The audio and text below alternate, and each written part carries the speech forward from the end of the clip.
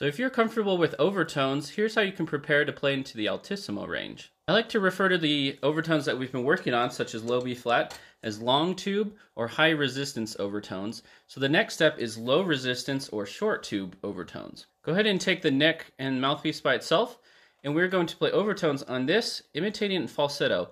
Kind of like that feeling.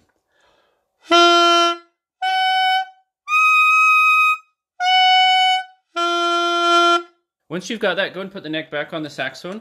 We're going to do overtones on palm D up to palm F. And you can do a little bit underneath too. But it'll start on D, go up a sixth to B, and then to E with the same fingering.